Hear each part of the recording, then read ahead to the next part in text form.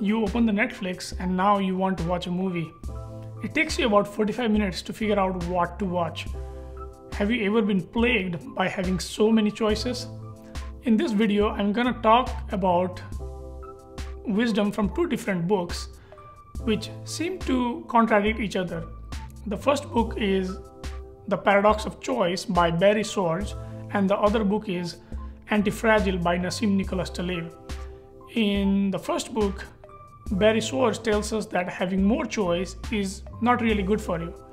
And in Antifragile, Nassim Nicholas Taleb tells that having many choices, many options makes you anti-fragile. It's good for you. So how do we reconcile these seemingly opposite wisdom? Dig in to find out more. Should I kill myself or drink a coffee? An existentialist philosopher, Albert Camus, asked this question. In life, we are presented with so many options every single time that every moment is a decision to make. In the first book, The Paradox of Choice by Barry Schwartz, I'm going to talk about two concepts. One is opportunity cost and the second one is decision paralysis. Say you have 1 month of time for vacation and you want to go somewhere else. Do you want to go to New Zealand, Switzerland, maybe Nepal, maybe India, maybe Japan? If you have a lot of choices and you eventually end up making one choice, you might get what we call the opportunity cost. That means if you choose one, that means you are not choosing over the others, and you might miss out on what the other would have to offer.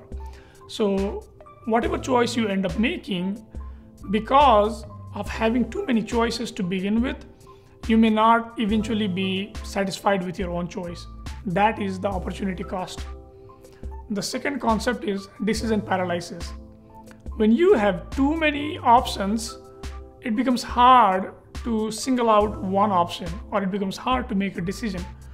There was an experiment where the researchers made a group of people choose a bottle of jam, and they presented them with only 6 options in one side, and in the other side they had another group of people trying to choose a jam among like 24 options. So who do you think was able to eventually more likely buy that jam? The group who only had 6 options. The group that had 24 options was less likely to buy the jam than the group that only had 6 options. So when you have too many options, that is also an impediment to actually making decisions. So in this book, The Paradox of Choice, the author argues that having too many choices is not good for you. It is like an inverted U-shaped curve. So up to a certain point, more is better. And once you reach that threshold, more is actually bad. So having maybe 2 or 3 options or 4 options in certain situations is probably good. But once you start having more and more, then it is really not good. That is what the author says in this book, The Paradox of Choice. Now, let's go to the next book, Antifragile by Nassim Nicholas Taleb.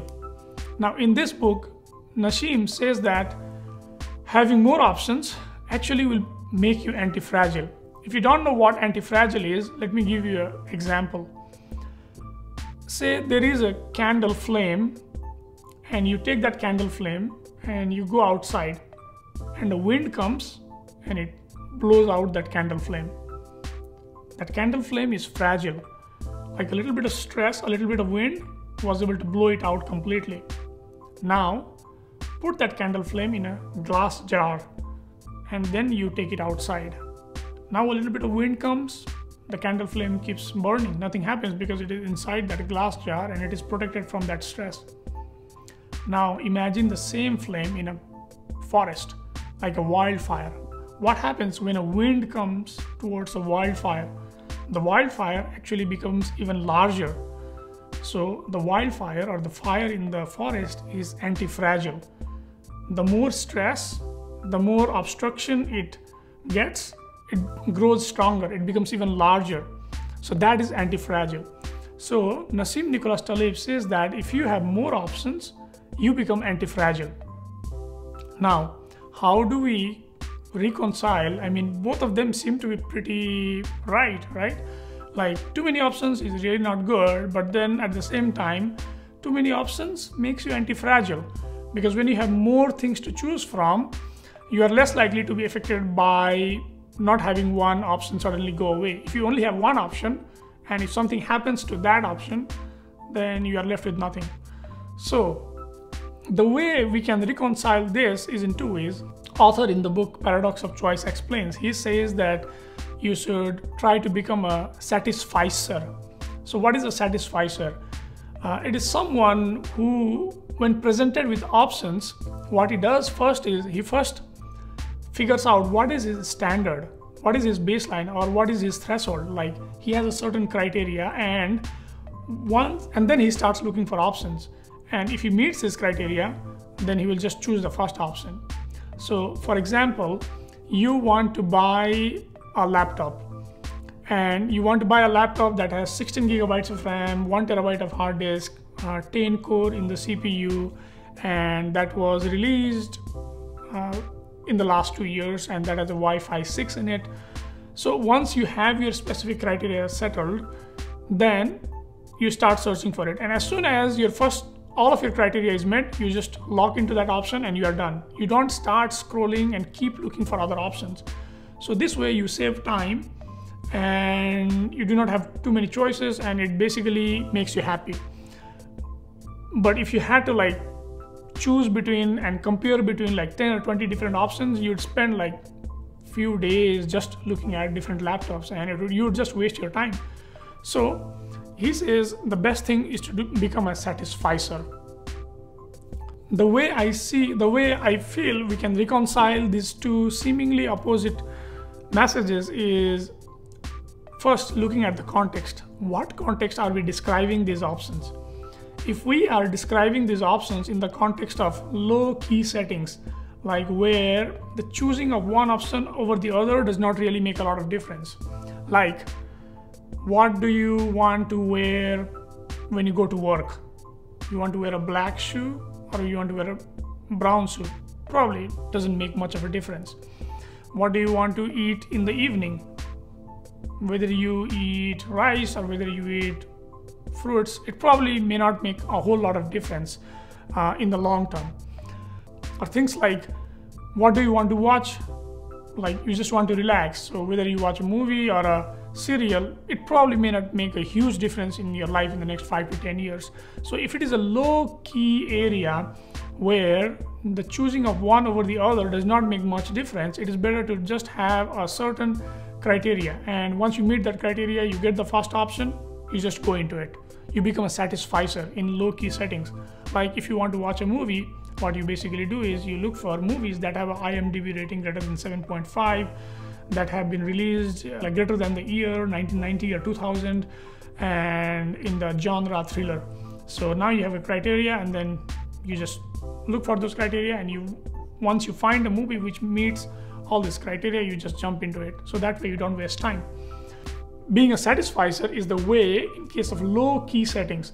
But if you have a high stakes settings, like where the decision you make really affects you in the next 5 years, 10 years, then it is better that you take these options a little more, you analyze them even more carefully.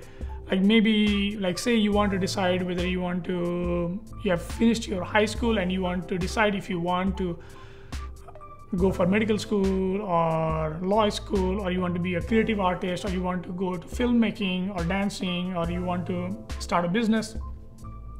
So if you have to decide between these kind of options which affect you like for the next 5 or 10 years or even a lifetime, it is better in those cases to analyze all the options. Even better would be to talk to a professional or talk to somebody who has already been in your position, and then you can make a better choice in those situations. My main takeaway from this is that if you are presented in a low key setting where you have an infinite number of options or a lot of options, and if choosing that option is not going to affect your life in a big way, have a standard set of criteria. And once you meet those criteria, the first one you get, just jump into it, lock into it, you are done. But if it is a high stakes setting, if it is a decision that is going to affect your life for the next 5 years, 10 years, or your whole lifetime, then analyze each option very well. Maybe take the help of a professional or ask somebody who has already been in your place. What did you guys think of this video? This was my first video and that I'm posting into YouTube, and I hope you guys like it. Please like, maybe subscribe, or definitely subscribe and comment, and let me know what you guys think. Thank you.